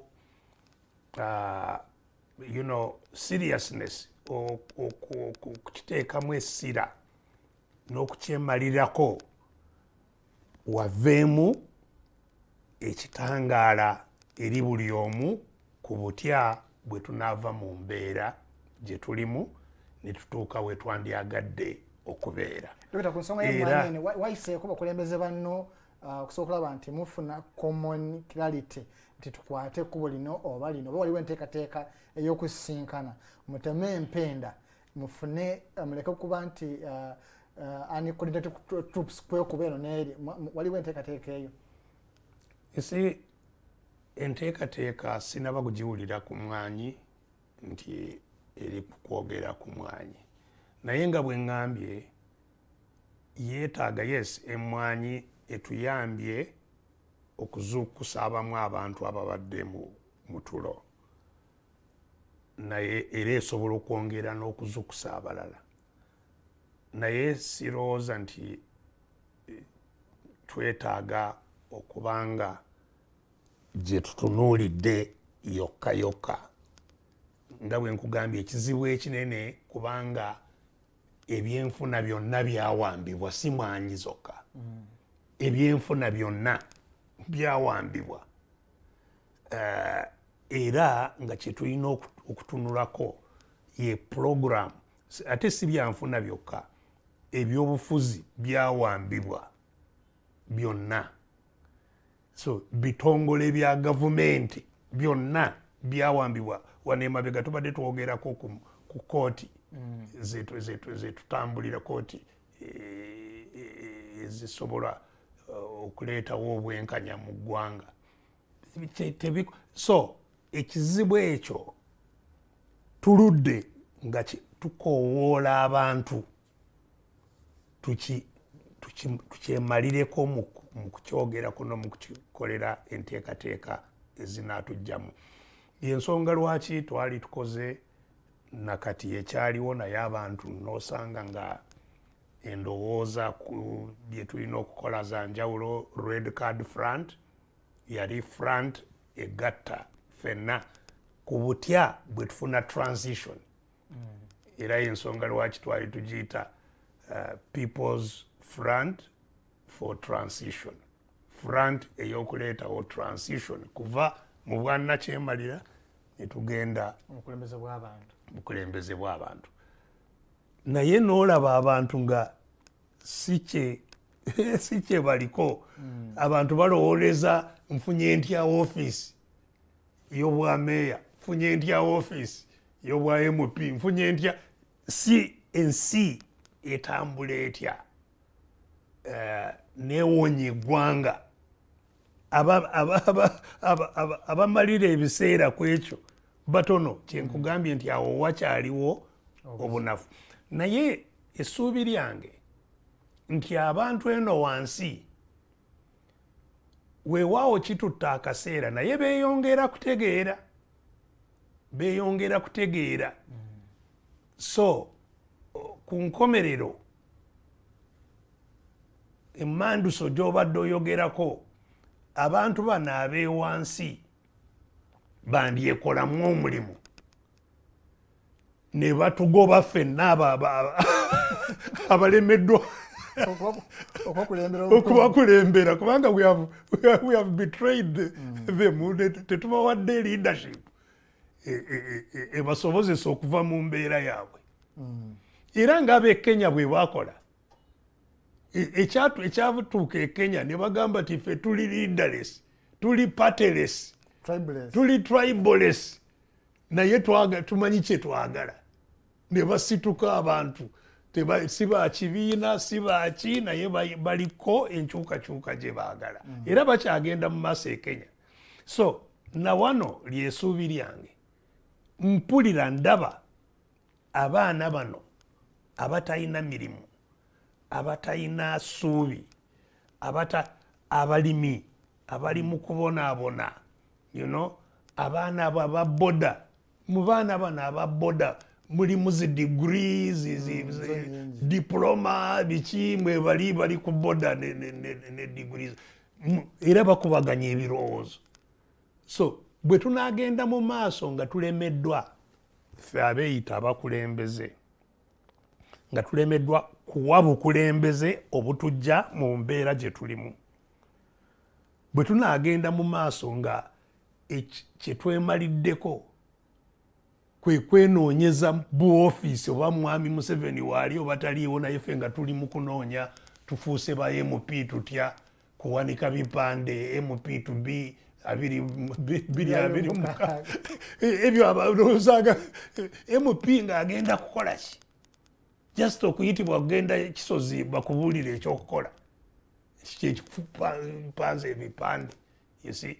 So bwe tunaasigala mu kkubo eryo essuubi lyange liri nti abantu bano kubanga mbalaba beeyongera kutegeera, balaba. So bwe tunaalemererwa okuwa bukulembeze nze nsuubira era n'okukakasa abantu bano bajja kwekolamu omulimu bateekewo embeera esaanidde. Kale Dokita tweyanza nnyo tweyanzeege. Mukulu Kwesiga Fini ogamba nti oyagadde Kizza Besigye omwagala nnyo. Live here in Lukunji, live Dr. President ayimbisibwe Anthony Wamanlove. Kwesiga agamba I'm from Lukunji naye Dokita twetaaga saala kubanga n'amajaani ge tubadde tujjamu akasente tegakyayina katale. Obwavu obulamu obuli ekannungu Katonda yajja okutuyamba. N'abamajaani nabo bakaaba, abavanira bakaaba, kumpi buli wakirime kyonna kyonna akaaba. So ndowooza Dr. You see, kati amajani nago gayina ebizibu nga bwe nkugambye nti ekisiraani ekyatuuka ku balala ku mmwanyi Brazil ne Vietnam lifuuse mugisa eno ewaffe gye tuli naye chai abamugula abangi era baafuna ebizibu eyo mu Afghanistan, Pakistan, mu Bawarabu banywa chai muyitirivu. Kati ebbeeyi ya chai nekka naye nekka nga ekyandibadde kiwanirira embeera ng'eyo ng'ebadde yandibadde era entegeka ya gavumenti newanirira abalimi baayo kubanga okuteekawo amajani ne gabeera ku mutindo ogw'okugyamu amajani ago gatwala bweru kitwala emyaka bw'obanga togawaniridde kubanga ofunyeewo ekizibu mu mwaka gumu oba ebiri ne bagajjawo ne gasaanawo kiri kutwalira emyaka mingi okugakomyawo. Of course ng'emmwanyi bwe nkugambye nti emmwanyi twalina emmwanyi nyingi wano abantu ne bazitema zonna ne bazisaanyaawo ne balima ebirala kubanga mwali muzeemu obuzibu mu mmwanyi. So n'amajani abantu already batandise okugajjawo naye ng'okugakomyawo ng'amajani bbeeyi y'amajani ekomyewo kijja kuba kizibu nnyo. So gavumenti eyandibadde nga ebalansinga ebintu bino. In fact waliwo ekiseera era we twafunira boom mu mmwanyi ne bateekawo omusolo ku mmwanyi gwe bayita equalization simanyi baguyita baguyita coffee sijui equalization something nga nti bajja kukujjako omusolo kubanga ebbeeyi eri waggulu nnyo nti bwerika baziteeke bazikwongereko so osigale ng'obalansinga. Batwala ssente ku musolo gwa mwanyi tezikomangawo omwanyi bwe gwafuna obuzibu. So naye nga gwe gwandibadde mulimu gwa gavumenti nti abalimi bwe bafuna obuzibu mu ngeri yonna oba embeera ya budde oba ki nga obawa support. Embeera bw'ebeera nnungi oba olyawo ng'obajjako omusolo omutono n'okola fund enestabilizinga. In fact bagiyitanga Starbex ndowooza gye baali bataddewo ey'emmwanyi nti yakustabalizinga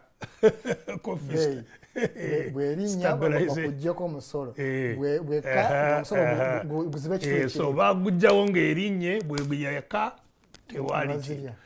So ne chai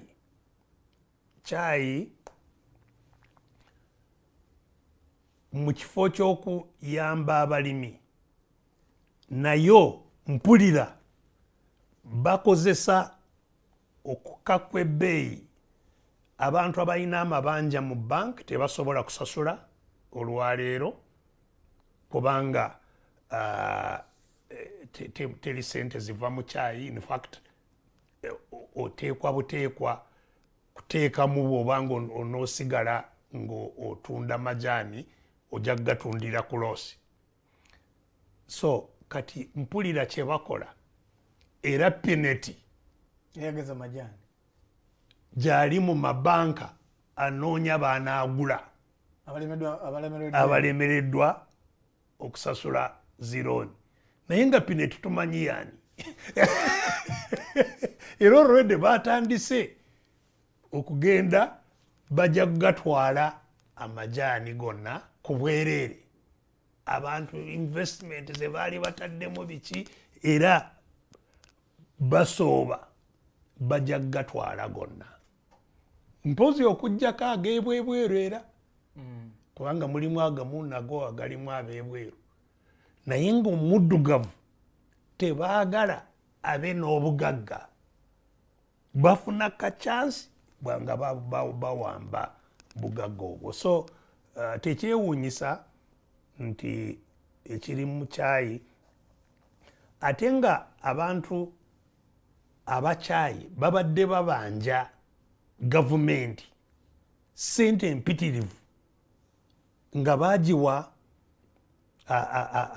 amajaani ag'okulima seedlings abalimi bakola seedlings endokwa z'amajaani ne bazitunza gavumenti era neyeewaana tugabye majaani bawere recreation bano mwami Museveni badde abayogerako tugabye amajaani aba nurseries babanja gavumenti obuwumbi n'obuwumbi bwa ssente bwetabawadde naye abagalimye nabo nga gafudde ku lw'ebbeeyi so bino ebintu byonna yensonga lwaki nakugambye nti kijja kuba nga tekiyamba amaaso bwe gakoma ku UCDA kati olutalo lwonna luli kununula UCDA Lubugo lutuyambye abantu bazukuke era tulukozese twongere okuzukusa abantu naye Lubugo bwe tumala okulufuna tulabe nti tunoonya Lubaale waayo. Endowooza ey'ensonga naye kasooke tugiima amazzi tuddeko ku nsonga eri e Kenya. Dokita, e Kenya olunaku lwaleero deputy president waayo alayizibwa era nga wetwogerera bafunye deputy president omulala. So Professor Abraham Kithure Kindiki ye kati ye deputy president owokusatu era nga ono adidde ebigere omukulu Geoffrey Rigathi Gachagua Senate gwe yajjamu Obwesige era nga naleeziddwa amakya ga leero. Dokita, ono nga akyagezaako kulwanagana mu kkooti bagenzeko mu kkooti alwana eno n'eri bafunye deputy president omupya. Mwe ng'abagoberera ebyobufuzi eby'amawanga ag'enjawulo ng'ate mwagala n'enfuga ey'amateeka esigale ng'egoberwa, kyakuyiga ki kyetufuna mu bigenda maaso e Kenya naddala wakati ababadde bagamba nti kuba nawulidde n'amendement Uganda bagamba twefunye deputy president nfe kya vice president naye kati balina deputy president nabo bawulira balina obuzibu ate nga ne ssemateeka batasobola kugonjoola eyo democracy gwe twagala. Yes, of course. Kenya ng'amawanga amalala gonna ag'okulukalu lwa Afirika ekyalina okusomoozebwa mu lugendo lwayo olw'okufuna enkola eya demokrasiya. Kenya ndowooza etuliko mu maaso naye teri wala. Sibigere bingi. Kubanga ssemateeka bwe bagezaako okutambuza kati ndowooza owaabwe tanaweza myaka 2. So akyayinamu bingi ebitanaba kugezesebwa. Newe muti atamba na myaka 10 nga mumukuttemu. Kyayina bingi ebitanaba kugezesebwa. Owaffe ssemateeka yalemererwa okuyimirirawo ku kigezo ekisooka kyeyafuna yagwirawo. So Kenya ekikulu ennyo kyetuliko mu maaso nti abantu ssemateeka oyo be baamukola be baamulwanirira abeewo era be baamukola era bakyaliwo. So embeera zonna bajja kuzitambuza kutuusa lwe zinaavaamu kye baagala. In other words, Kenya's politics is now driven by the people. By the nationals. So osobola okugamba nti abantu bakyalina obuyinza ku ye. Obuyinza babwina, babukozesezza kuteekawo ssemateeka, babukozesezza kuleetawo enkyukakyuka ez'enjawulo, era bakyabukozesa. Naye okusika omuguwa, okulaba nti obuyinza obwo tebabeera nabwo, okulaba nti tebukola kye baagala, kusika omuguwa kukyali kw'amaanyi. Nga ekimu ku kibifuula eby'amaanyi omukusika omuguwa okwo nti Kenya ekyalimu ebbega ddene eryabo ab'ebweru teba bakyayinamu tebaneetengera kuvaamu omukono gw'ebweru. Omukono gw'ebweru gukyalinamu ekifo kinene mu bye bakola. N'ekyokubiri, essente n'ebyobugagga biri mu bantu batono ate nga bakyayina amaanyi kusinziira ku bugagga bwe balina mu byobufuzi. So ebintu ebyo ebibiri bikyabataawaanya. N'ekyokusatu, ebyobufuzi ebitambulira ku mawanga nakyo kintu kikulu mu kusika omuguwa okukyaleetedde Kenya obutanyweza enkola eyo eya demokrasiya. So olutalo olwo abantu bwe baba nga tebanaluwangula nti bawangudde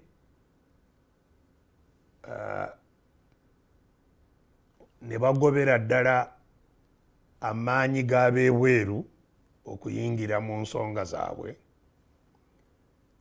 ne bawangula amaanyi bannannyini ssente mu ggwanga ge bakozesa mu byobufuzi bw'eggwanga lyabwe, ne bawangula butya amawanga gye gatabaganira mu byobufuzi bw'eggwanga lyabwe. Ebintu ebyo baba nga tebanaba kubiwangula, bakyalina obuzibu bungi, bakyalina obuzibu. Era n'enkyukakyuka ezigenda mu maaso kwe zitambulira,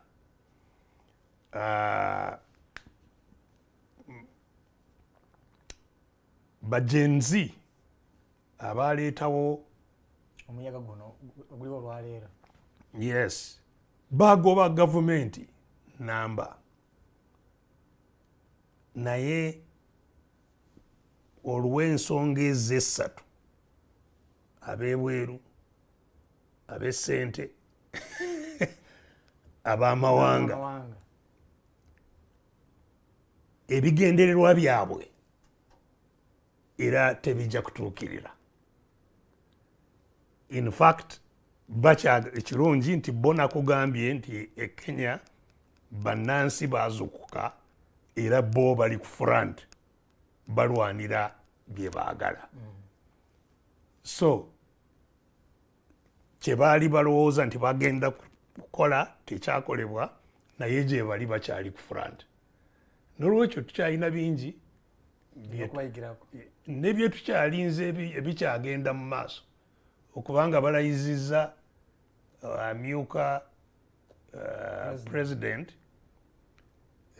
kantu katono nnyo mu bigenda mu maaso e Kenya wakyaliwo okusika muguwa kw'amaanyi naye nga kusikirwa mu wakati mu bantu okuzuukuka bannansi so wakyaliwo bingi ebisobola okutuukayo abantu bangi basibibwa nakati zidroni ng'eziri wano obukulembeze bwayo kirabika buyina bingi bwe biyigidde ku biri wano nabadde nabo abannakenya nga bagamba nti eno system engeri tocha empya etuuse Kenya bagimportinze okuva e Uganda simanyi naye nga ebigenda mu maaso kumpi bifaanana zidroni abantu abali muleyo kubuza abantu kuwamba abantu okutta abantu bikyagenda mu maaso of course nakugambye nti nabino ebyabaffe abawambibwa okuva eri nabyo bitambulira mu kkubo eryo so wakyaliwo obweraliikirivu era busaanye kubeerawo mu ngeri ki ebyobufuzi by'e Kenya gye bitambulamu oba biragawa si Kenya yokka of course ne Tanzania kwegamba ekitundu kyaffe kyonna kikyalina ebizibu bingi wawulira e Tanzania nga ab'oludda oluvuganya mubabula bata so na wano byebyo ebigenda mu maaso so tukyalina ebizibu bingi naye ng'ekinaabigonjoola kyonna kiteekwa buteekwa okutandikira ku bantu okuzuukuka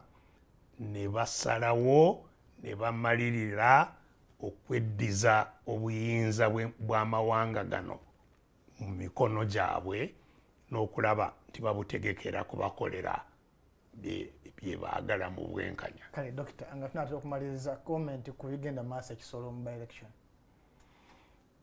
Ekisolo teri kipya kye nabadde kulabayo ekyawukanako n'ebyo buli munnayuganda abadde alaba ekibeera mu kalulu kyalaba. Ebyo ebiriyo bye bimu kugaba munnyo gaba sukaali kibooko kyekimu bye bimu. Tewali banayiga tetuyiga kuba ebibadde mayoge byebidda ebidda koboko byebidda mu Kampala naye ne tusigala nga batuwa omunnyo ne tusanyuka ne tugaba akawolo kusinyisa 3-5. You see, obwavu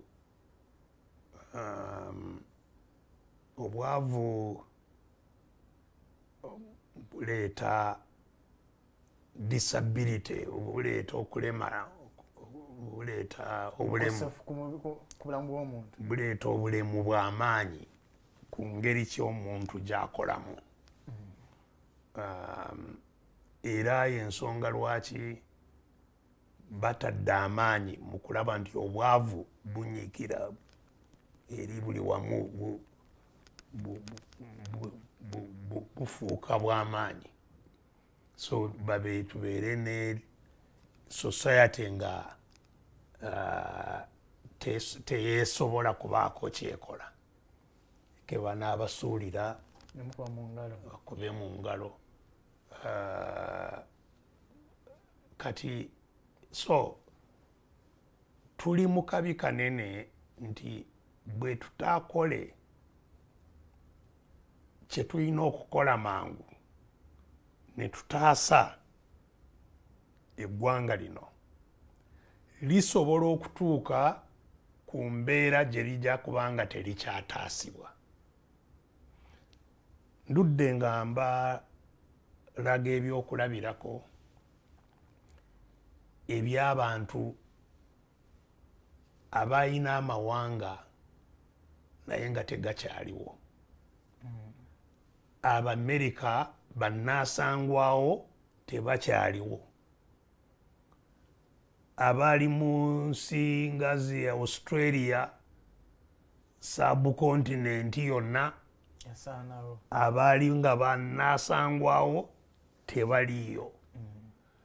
Ni mu bitundu ebirala bingi nga bannansi bazikirira ne baggwawo. Naffe wano ndudde nga mbategeeza wano nti bwe tubanga bwe tunaalemererwa okwekolamu omulimu gyetwolekedde tujja kusaanawo.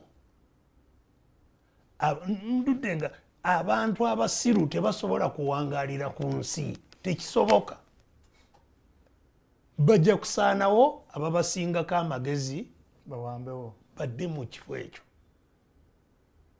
Era nze buli lunaku neeraliikirira ne sekweraliikirira yenna bwe ntunula mu mitimbagano gino n'olaba abantu ebirowoozo byabwe n'olaba bye boogera owulira okweraliikirira nti oba bano kubanga bali ku mitimbagano wandibadde osuubira nti be balimu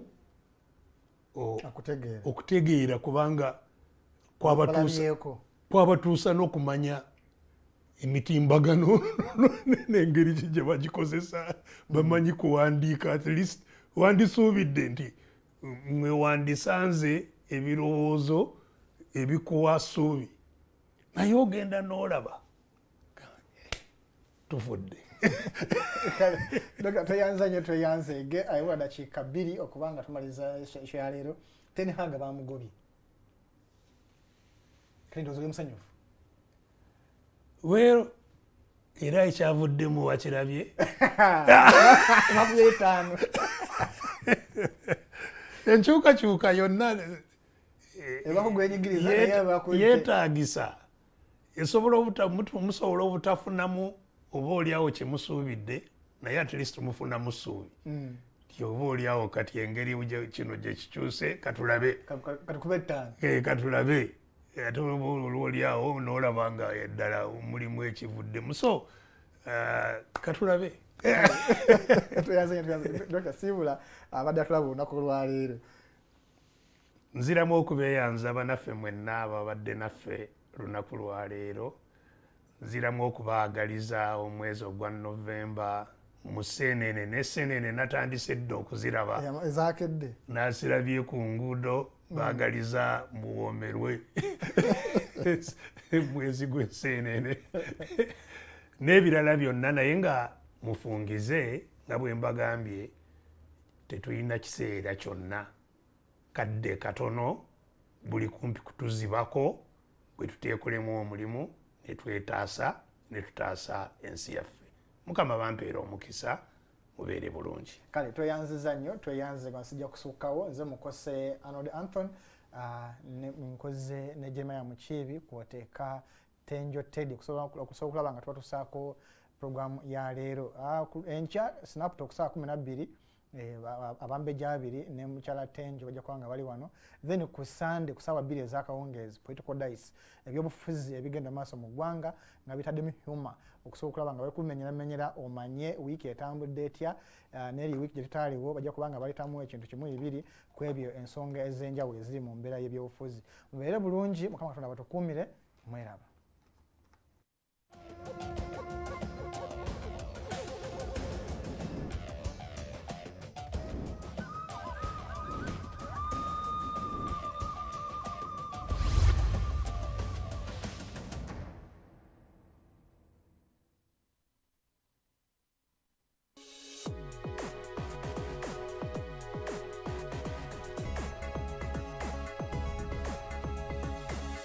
The Alternative Dig Talk. Real issues, real talk.